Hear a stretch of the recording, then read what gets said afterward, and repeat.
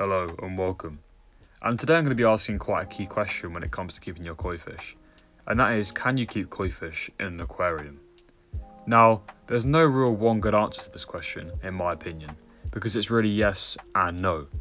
Now the answer being yes or no really comes down to three main factors. The size of the koi fish you're going to be placing into the tank, the size of the tank you're using, and the filtration on said tank. Now, these three factors have quite a big crucial role in deciding if you can place the koi in the tank, and I'll go over why that is in this video. Now, the first and most important factor is the size of the fish you plan to place into the tank. Now, for me personally, I don't recommend you place a fish any larger than 20 centimeters into a tank. Now, for me personally, I only place fish that are a year old into a tank, mainly fry in my personal opinion. This is because any fish larger than fry or tosai really have no benefit from being in a tank.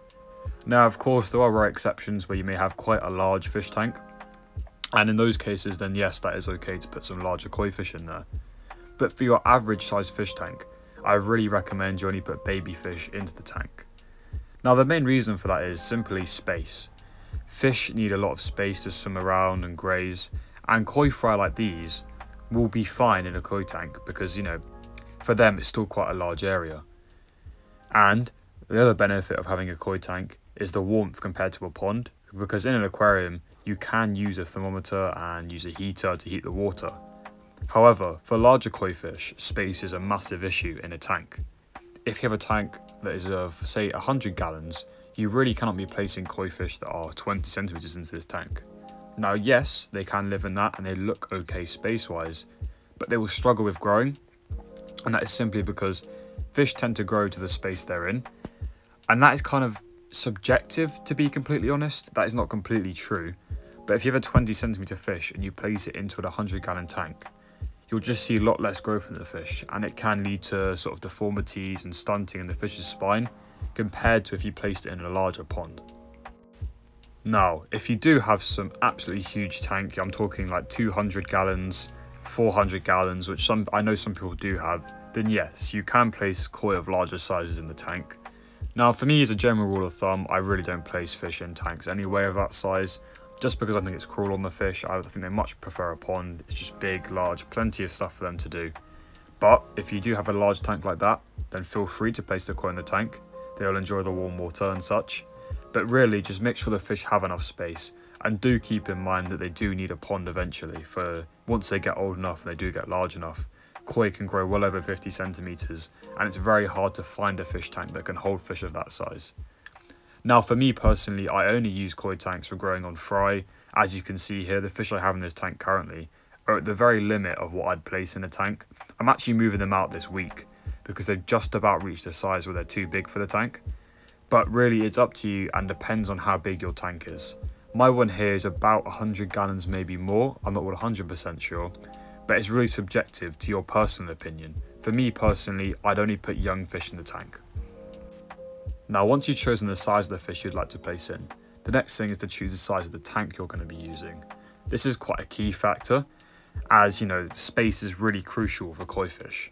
Now, like I said, if you have koi fry, then you don't need as much space. I'd say 100 gallon, maybe 200 gallon is completely fine. Depends on the amount of fry you have. If you've got a few thousand, then probably not. But if you've got a few hundred, then I think it'll be completely fine. I think a decent sized tank like that, about 100 gallons, is perfect for growing on fry because of the warm environment in the water. As I found quite crucially that, I can grow fry a lot quicker, especially through the winter months, obviously being here in the UK where the winter gets, minus temperatures. If you place your fry in the tank over winter, those fry that you have in that warmer water just show much better growth. But tank size is really crucial. Now, I say anything above 100 gallons is usually good. I wouldn't go below that unless they are really, really small, say 1 day, 2 day old fry. So I'd recommend 100 gallons for any fish of, starting size, just for a basis really. Now, upwards of that, I'd say 200 gallon, you could put maybe some tosai in there. And then I'd say 400 gallon plus, you can look to put some nisai and some larger koi in there. But I really wouldn't leave them in there for too long. I'd say a few months at max. If you want to using it as a holding tank, that's completely fine. If you're trying to quarantine fish, that's completely fine. But for a fish's whole life, no tank is really big enough unless you have some absolutely massive fish tank.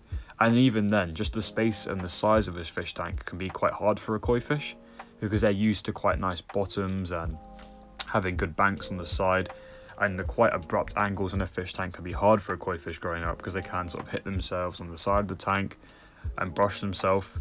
Now, I have had some people say that having plants in tanks with koi fish doesn't really work because they eat them. And now that is subjectively true. My sort of certain plants here have been eaten, but as you can see, these reeds here are probably the only plant I'd say you can have with the koi fish. Now that's just due to their sort of brittle nature. The koi really cannot chew them apart. Once they're matured, there's not a lot the koi can do to them. Now, I did have a more bushy stem plant in here, and they did completely tear out from the roots, so do keep that in mind. If you have stem plants in your tank, they will just tear it up. So by general rule of thumb, if you're going to have a koi tank, try to keep plants out of it, and if you are going to use plants, use something that's strong and firmly rooted in. In terms of food, you can feed them whatever you like. I'm giving them a flake here, and I do also feed them a fry crumb that's from Cuttlebit Koi Farm that they're currently eating quite a bit, just to fatten them up really. Now, as you can see, they're very friendly in the fish tank. If you have quite a large number, you tend to find that they'll come up to the surface and, nip at your finger and such. And they do quite well in here. One of the things you might question is, are they okay being in with actual other aquarium fish? Now, yes, that is completely fine, but I wouldn't leave them in there for too long. Do bear in mind that I only keep my koi fish in here over the winter, and that's literally it. In the summer, they come straight back out, and I don't keep them in there for too long, so if they get too big, you find that they do harass your other fish in the tank. But I personally find no issues. I mean, I have got angelfish here that are known to be quite aggressive and have no issues with them attacking them or assaulting them in any way. And this is quite simply because koi fish are quite hardy and therefore really have no issue with being attacked by other fish in the aquarium. Now, the final thing to take in consideration is the filtration. Now, I use this external filter here, this little canister, and I find that it's very effective for filtrating the tank. I've had no issues with the koi and the waste they produce, because koi do produce a lot more waste than your average aquarium fish. But this canister filter here really just does a great job. I do recommend you use an external canister filter just for ease of cleaning. On the back filters tend to have a little bit more issue with keeping up with the waste that the koi produce. Also, I always recommend you get an aerator in the tank. Koi need a lot of oxygen, especially in warmer water like 23 degrees that I keep my koi fish at in this tank. So I always recommend you have a nice large aeration on the back of the tank, just to make sure the fish are getting plenty of oxygen in the warmer water. But if you can sort of meet the parameters, always do water changes. I do one once a week at about 50%, and I clean my filter about once a month, depending on sort of the health of the fish. As you can see here, they do enjoy having the sand at the bottom.